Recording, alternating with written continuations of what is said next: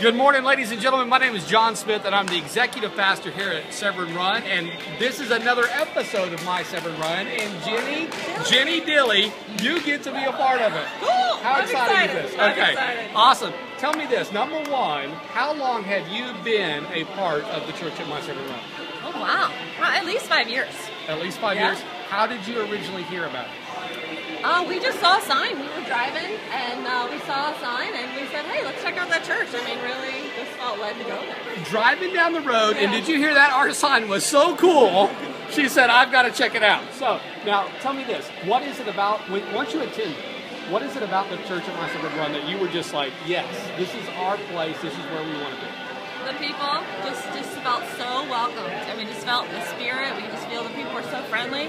Like, oh yeah, we can come here every week. We like this place. And so then you've done it, right? And now you're involved in several things around here. Tell us all what you do. Well, we help facilitate small groups, and I work on the marketing team. I help volunteer with them, and the creative team, and yeah.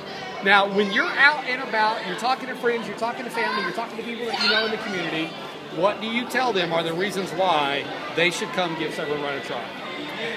Just because it's a welcoming, great church. It's not your average church. You know, I mean, it's a place where you can come and feel welcome. And ladies and gentlemen, listen to this. Gini Dilley, another reason why you should come give Severn Run a try.